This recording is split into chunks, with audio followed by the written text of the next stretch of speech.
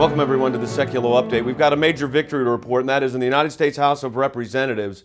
I'm happy to report that we had bipartisan support for a ban on abortions after 20 weeks. And this was hard fought. And 100,000 of you, actually over 100,000 of you, contacted our office, signed that petition, and your voice was heard by Washington, D.C. Listen to the Speaker of the House. H.R. 36 is the most pro-life legislation to ever come before this body, and it reflects the will of the American people. And I want to take a moment to recognize all of the Americans who spoke out for this bill. Your voices have been heard.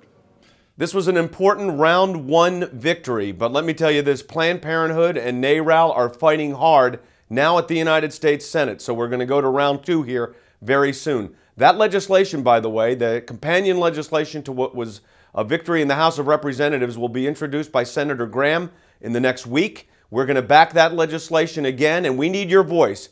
Go to aclj.org and sign that petition. Let's stand for life. You know Planned Parenthood is going to be mobilizing. We need to be able to respond as we did at the House, and let's win at the United States Senate.